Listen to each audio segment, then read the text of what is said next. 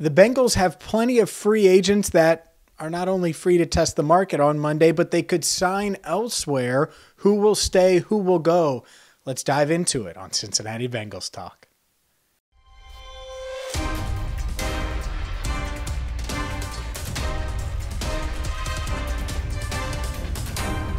Hi again, everyone, and welcome in to CBT. I'm James Rapien of allbengals.com. Make sure you hit that subscribe button, ring the bell. Check out our videos this week, including free agents that the Bengals could target with the legal tampering period beginning on Monday, and we'll have you covered here on CBT. And let's dive into the free agents. And we did a free agent preview where we went in depth with each guy, whether it was Eli Apple or Germaine, Pratt or Jessie Bates, but that, to be quite honest, was over a month ago. So how am I feeling going into free agency with the legal tampering period set to begin on Monday?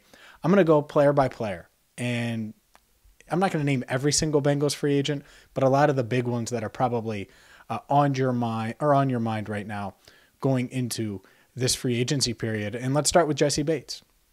I think Jessie Bates is gone. And if I had to predict where, I guess I would say Cleveland, but the Falcons are certainly a team expected to make a push. I think there will be a few sleeper teams in the mix for Jessie Bates, and he's just going to take the top dollar, the best situation. Well, he's in the best situation, and I don't think that the Bengals, where they see him and where Jessie sees himself, I just think there's too big of a gap. It doesn't happen, and it's not going to happen. If I had to guess, I say he stays in division and signs David Mulugheta as his agent. Deshaun Watson is obviously the Browns quarterback, also represented by David Mulugheta. I think that part of it matters, and we know the Browns are willing to hand out big-time guaranteed money. I think Jessie Bates ends up in Cleveland. Germaine Pratt is another one that a lot of people have discussed, talked about, and while I think there is a path for him to return, I don't think it's likely, and he's going to end up elsewhere. One, because I believe, and really, he'll tell you, that he believes he's a three-down linebacker and he wants an increased role. And when you see the Bengals re-sign a guy like Joe Bacci, they value Joe Bacci. And he's not on Germaine Pratt's level, but Logan Wilson is a guy that I think they want to get an extension done with. And are you going to pay Pratt and Logan long-term? I don't think so. So I think Pratt signs elsewhere. I'm not going to make a prediction on exactly where he lands because I would just strictly be guessing and not have really any knowledge of who's interested in Germaine Pratt, but I do think he ends up elsewhere. All right, let's get to a guy that I think stays around. And Vonn Bell has been such a huge part of this team for the past 3 seasons. He wasn't really on their radar at the start of free agency in 2020, and then the Bengals looked at his market, and they got him. And what a blessing he's been to that entire coaching staff as they've kind of revamped that defense in the past 2 years, had one of the best defenses in the NFL. I think the Bengals really want Vonn Bell back, and they're going to make a push to keep him. They know how valuable he is. They know how hard it's going to be if you lose both Bates and Bell, and that would be a dark time, Lou Anarumo said last week. So I don't expect that to happen. I think the Bengals find a way to get it done unless Bell just gets overwhelmed at the start of free agency, at the start of that legal tampering period. And if that happens, I could certainly see him signing elsewhere. And again, if you're wondering who I think the Bengals could sign in free agency, I did an entire video on that, so make sure you check it out. Posted that Thursday. I'll throw a link. That's why you hit subscribe. You'll be able to catch all of our videos right here on Cincinnati Bengals Talk. Next on the list, Hayden Hurst. This one's interesting because I think Hayden Hurst wants to be back and loves the fit. I also think Hayden Hurst is likely going to get more money than the Bengals are willing to offer him on the free agent market. It's a really good tight end draft. It's deep. The Bengals want to get young. They want to get cost effective in some of these positions. Well, why not do it at tight end? And if you're Hayden Hurst, you signed for 1 year, $3.5 million last year with the Bengals to do what? Bolster your market. Show the league that you can be a true tight end and number one guy. I don't know if he fully did that. I think he certainly was successful in the Bengals scheme, the Bengals offense, but it's not like he had 800 yards or 1,000 yards, and it would have been hard, in all fairness, for him to do that given the offense.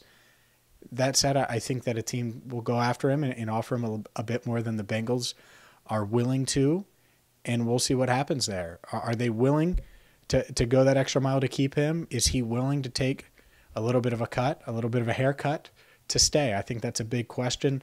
But if I had to guess, I would say Hayden Hurst signs elsewhere. The guys, other guys that I'll hit very quickly, Eli Apple. I think this This one is a return. Lou Anarumo's here. You've played your best ball under Lou Anarumo. I don't think you're going to have a really hot market. Why not sign a short-term deal with the Bengals and come back next season? We'll see on that. Trey Flowers, sort of the same. I think he's a wait and see. I don't think he's going to have a really hot market, and the Bengals could wait and see how free agency plays out, maybe even wait and see how the draft plays out before they bring back Trey Flowers. That said, they may just decide to bring him back right now because it's continuity, and it's not like it's impacting your draft plans regardless. Other guys, Samaje Perine, if I had to guess, I would say he would be back. He would be the veteran, and they would ultimately move on from Joe Mixon. We'll see if they do that. Travion Williams is interesting.